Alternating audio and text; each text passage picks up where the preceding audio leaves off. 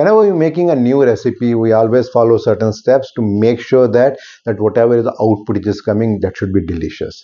Something similar happens with the control plan. In March 2024, for the first time, there was a separate manual that was made for that. Earlier, it was a part of APQP and IATF standard. Earlier, there were three key parts of it: pre-launch control plan, prototype control plan, and the production control plan. Now, the fourth one has been added, which is called safe launch control plan. Whenever we are talking about control plan, it's a cross-functional team who has to work together to make a control plan. And it's always called that it's a live document. It means it should keep on changing. It should not happen that 5 years back we made certain changes and still we say it's a control plan.